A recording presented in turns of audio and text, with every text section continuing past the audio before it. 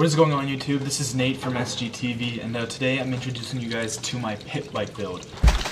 Originally, Derek, Fred, and I drove like an hour and a half away to go pick up this Pitster Pro 160cc pit bike. Got it for a few $100, and then after the first day of riding it, I blew up the engine. So this first video is going to basically cover some of the more simple stuff. I figured now that I need a whole new engine, I'm going to buy just a complete one off of Pitster Pro's website. But I figured I'd clean off the bike, sort of make it my own instead of leaving it as the crappy white plastics that came on it. So this video is going to be all about the plastics. So let's jump into it. Alright, so the theme for this build is going to be sort of spacey-like. My KX250F has Galaxy graphics already on board, and so I sort of wanted something to kind of go along with that. If you look up on YouTube like spray paint, space art, or something like that, it should come up pretty easily, and you can watch a bunch of different videos on that. So I basically practiced with that on just white poster board, and then when I felt comfortable enough, I moved it to the plastics. Alright, so first we're going to go ahead and take a look at the front fender.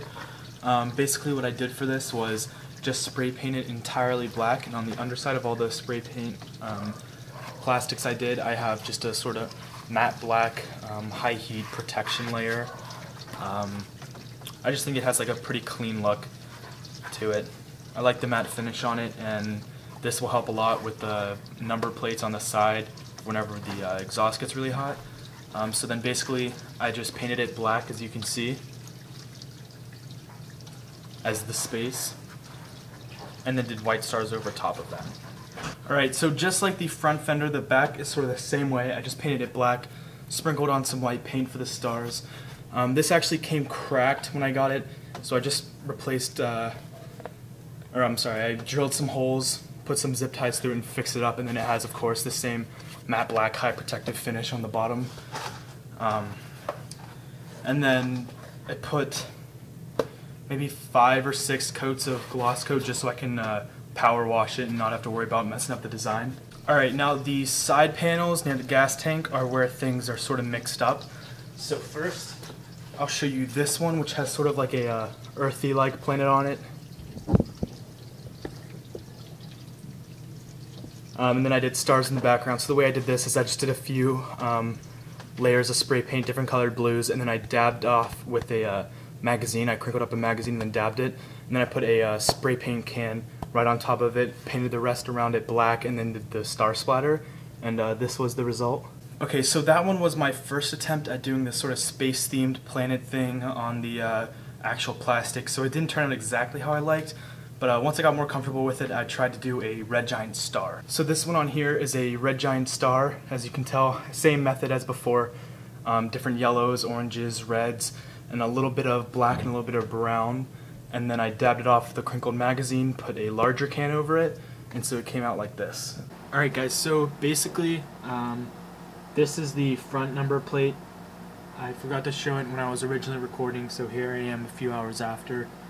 Derek and I went to go drop Brandon off, and now he's back down at my house. So this is the front number plate. I did like a rainbow with a sort of red splatter, and I did yellow splatter up where it's red. And then I put down a Supreme sticker, but it actually didn't stick on because I used like really crappy. It wasn't an actual Supreme sticker. It was one I made with vinyl. Work as we thought. Yeah, so it didn't work, and so I had to peel it up. But it actually left like the clean rainbow underneath. So if you're looking like really closely, you can still see Supreme, which I actually think it looks pretty cool. So yeah, this is the front license. Front license. This is the front number plate. Alright, so the only two plastics that I have left to actually paint are the two side number plates. The fork guards, I also did just the black with the white specks to show the stars. So I think what I'm going to do with these is maybe do a planet on one, try to get some different colors, maybe more like a yellowish instead of like a red, or like a purpley instead of a blue, and then do shooting stars on the other one. So I'll take you guys through that right now and show you how to do it. Alright guys, so here I have the two plastics I will be painting. I'm wearing rubber gloves, just nitride gloves, just so it makes it a lot easier to clean up. Once I'm done, I can just take off the gloves, don't have to worry about washing my hands a whole lot. So let's get into this. I'm going to start off by spray painting this one, just all black. This is the paint I'm using. It's Krylon Color Max. paint and primer. Now I already have the primer on here. These used to be white. I sanded them a little bit. As you can see, there's still some residue, but after a few coats of paint, it should be fine. So I'm gonna go ahead and just give this a nice thick black coating.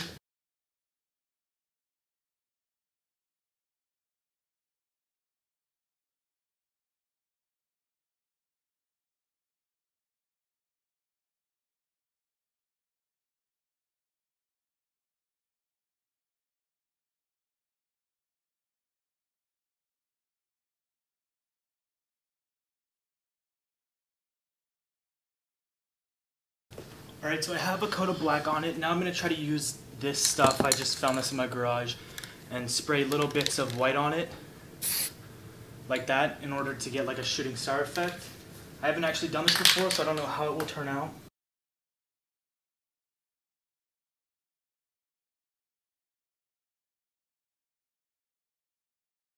So here we go. It didn't quite turn out like I wanted it to, but overall I don't think it's that bad.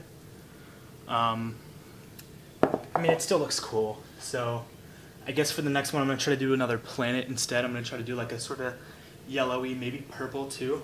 So we'll go ahead and do that one now. Okay, now for these, you always want to start with the lighter colors first, so I'm going to go ahead and take a white and just make a nice sort of circle on there. Now I'm going to take my yellow, just get a little sprit. Then I'll take my purple and sort of lay some more on there. And what I think I might do is actually add just a little bit of black on top to try to get some more texture on it. So we take a magazine, we crinkle it up, spread it back out. If you want, maybe I'll add a little bit more yellow. Then we lay this over top. Go ahead, peel it off. Yeah, so that didn't turn out sort of how I wanted it to. I'm gonna do it again.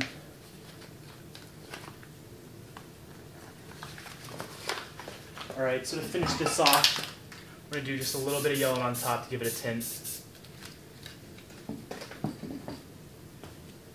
Then we're gonna take our spray paint container that we don't really want to use. Actually, we're gonna use a bigger one.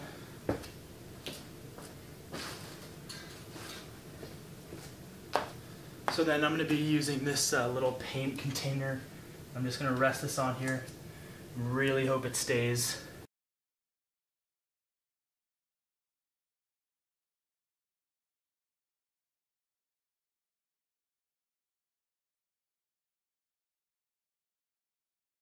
Okay, so what I did was I just had to hold it in place for a bit because it's on an angle, so it really wasn't working with me there. Now we're going to go ahead and take our white again and do some stars. I went ahead and did a little bit of black to make sort of a shadowy look. And usually if you can keep on something to cover the planet, you're going to want to keep that on while you do the stars, but since I had to hold it, I wouldn't be able to do this without it. You can see we have sort of like some shooting stars and then just normal stars. And then the other one here, we have almost like a yellowish moon with just stars surrounding it, and you can see I put in the little shadow here. So it looks more like a moon. I actually think it turned out pretty cool. Not exactly how I wanted it to be, but overall I don't think it was that bad. Okay guys, so I'm here with Derek. I didn't record an outro either, so we're doing this now while I'm editing the footage.